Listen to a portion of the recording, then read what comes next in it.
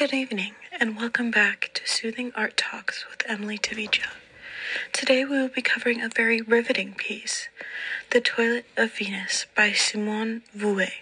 Stick around to hear thoughts from our special guest, Sammy Dog. Let's dive right into the painter himself. Simone Vouet was a painter born in Paris. His father was a painter and taught him the fundamentals of art. When he was young, he was such a brilliant painter and was commissioned at the age of 14 to go to England to paint a portrait. He has many different paintings, but most follow the Baroque style. It is a very common theme for his colors to be similar and for the paintings to have almost theatrical expressions on their faces. Let's look at the painting itself. The piece was made in 1640 and currently resides in the Carnegie Museum of Art. The painting is a little over 5 feet tall and 3 feet wide. In this, you can see the Roman goddess of love, Venus. She's staring at herself in the mirror, admiring it, whilst the cherubs are dancing around her. This piece is visually interesting because of the dramatic colors and poses of them. In the back, you can see a curtain opened to give the piece a more theatrical feeling, which is a very important trait in the Baroque style. Drama is very important for this time. We can also tell that it's Baroque because of the dark background and the obvious light source. This light source creates dark and sharp shadows. You can see how the light source is on the left side, and it's probably exaggerated. Personally, for me, the figures in the piece are the most visually interesting. The pose and the reflection on the piece is what drew me to this work. The women in this are more natural than what we've seen in the past. They are rounder and fuller. The proportions are very nice. We see realistic hands and feet. We are also able to see chunky babies, which is more natural than what we have seen recently.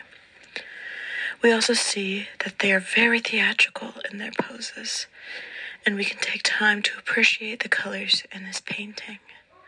One of the colors I'd like to point out is on the amphora, which we see in the bottom right corner. It is very gold in contrast with the rest of the painting. For those of you who don't know, an amphora is a very tall, ancient Greek or Roman jar. There are 2 handles and a narrow neck. Also, in the paintings around it, there are many reds and blues, which contrast the amphora and also symbolize wealth at the time. Overall, I think this piece is visually interesting and brings to question what is going on. We can come to appreciate all the folds in the fabric and the beautiful poses in this piece. There are also many symbols or Easter eggs in this piece. We see a face in the folds of the curtain behind the back with a cloak in its mouth. The cherub's wings are full of color. There is a trail of flowers that seems to be holding up the mirror, and there are doves, what seem to be fighting in the bottom left corner. This is such an interesting piece, and I feel as though anyone could grow to appreciate it. It's very interesting, and you can clearly see the Baroque style. Well, you heard a lot from me. Let's hear a quick review from Mr. Sammy Dog.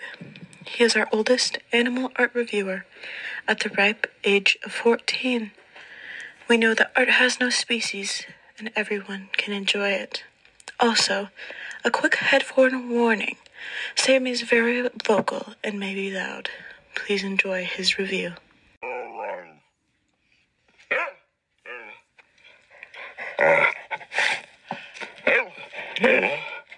Wow, he is never this positive with his art reviews. He said he enjoys the colors and the sharp shadows.